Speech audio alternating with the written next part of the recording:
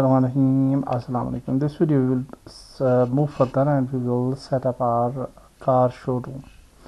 So for the car showroom, you can see that I have imported this asset to my Unity project 3D free modular kit, and this is a nice showroom.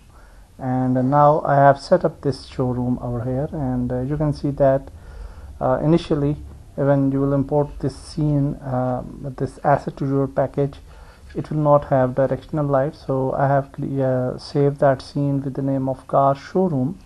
So we have a new scene in our scenes, and that name is car showroom. Then I have added directional light so that the overall lighting is good. Now we can increase this as well if you want to do so. I am happy with the one, and now we can place our cars here. So what we want to do is we want to actually select the cars from the list. So for that purpose, I will just add our yellow car, which we have actually designed for the player, and I will just zoom in a little bit like this in a better view, and yeah, okay, that's better view. And now definitely we can place other cars as well, and I will just rename this car. And before that, I will just open the prefab and just rename this car to yellow car, and then I will place another car. This car I will just open the prefab. I will rename it to blue player car. Okay, so I think we should rename this to yellow player car as well, because in our script we are using these yellow car and AI cars as well. So now I will just bring other car, so maybe green car, unpack, rename it to green player car. So now what we want is we want to place these cars to the same position of the yellow car.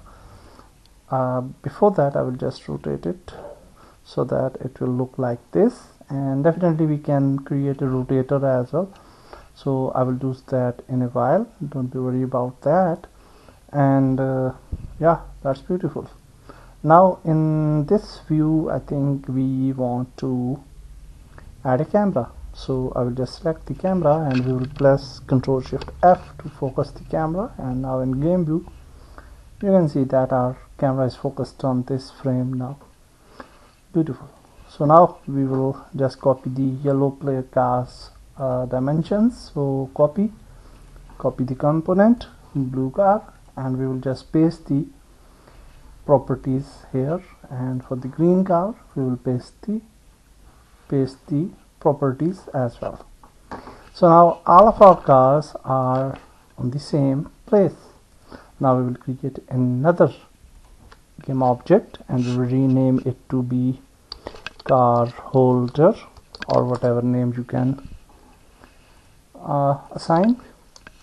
And then what we can do is that actually we can place this car holder to the same position.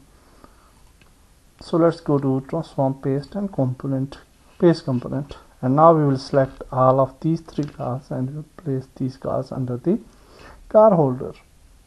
So now you can see that this under the car holder we have these three cars.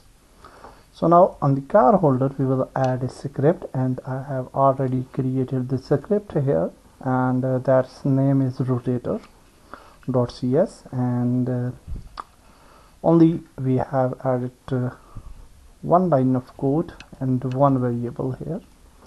We have added public floor speed 10f, and in update function we have said that this transform.rotate 0 to x-axis speed dot multiply by time dot time. So on the y-axis we are moving rotating the object, and on the z-axis we are making it 0. So now we will just select the car holder and we will add that script to car holder rotator.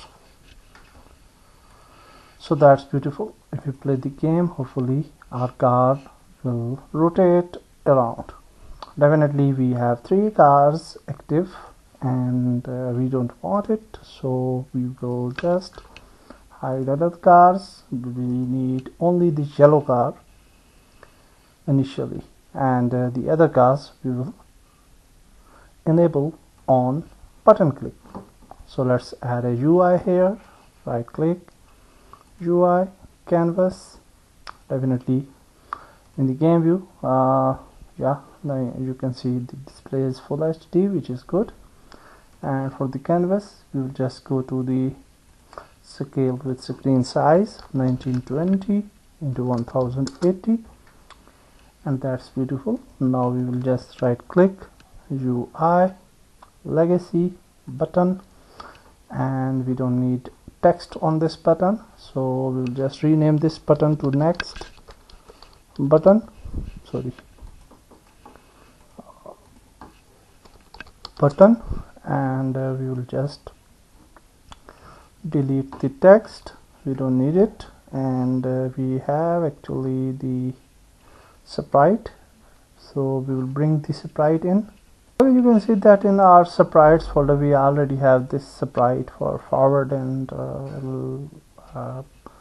back direction, so we'll choose these sprites, no need to bring other sprites. So we'll just add the source image, and we will click on set native size, and definitely this size is too big, so we'll select the button and we'll make it small. So I think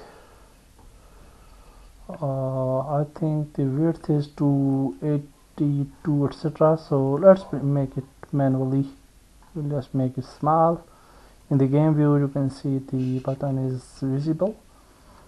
So yeah, so now we will just bring it to right side, hopefully here. Yeah, a little bit movement to the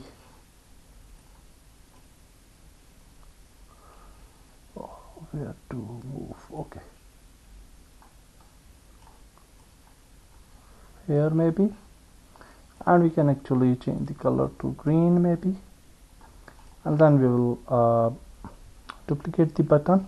But I think the size is a little small, so let's make it 0.5, 0.5, 0.5 maybe. So that's good.